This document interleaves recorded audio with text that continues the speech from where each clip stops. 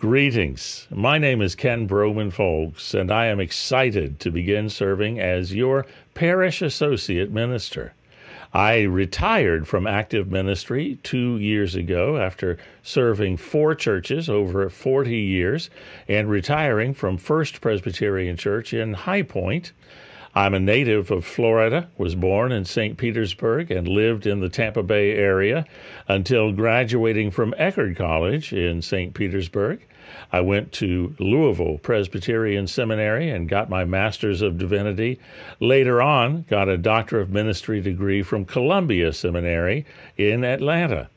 I'm married to Suzette. We were high school sweethearts and now have been married just over 45 years. We have 4 sons, 4 daughters-in-law, and 14 grandchildren, 7 boys and 7 girls. My main hobbies are woodworking, music, and videography, video editing.